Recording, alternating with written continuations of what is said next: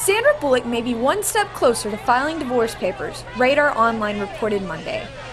The actress and her biker beau split shortly after the Oscars when rumors of Jesse James' numerous affairs surfaced. With rumors of the divorce, the Daily News wondered what Jesse's fellow bikers thought.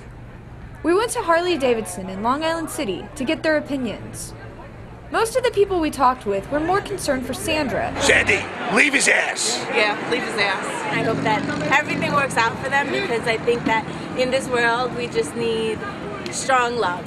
Some of the bikers seem concerned that Jesse is sacrificing his bad boy reputation by going into sex rehab. I'm just a little disappointed in his thing going to rehab and all of that. Why is he apologizing? You know, he is what he is, and he does what he does. Well, once a bad boy, always a bad boy. You know what I'm saying? It's like it was no secret that, you know, that was the way he was. And I'm sure that maybe, you know, like many girls, they try to go into a relationship and say, you know, they say to themselves, well, I can change him, but, you know, that'll never happen. Formal divorce papers have not been filed yet, and Jesse checked himself out of sex rehab and is trying unsuccessfully to reach Sandra for a reconciliation.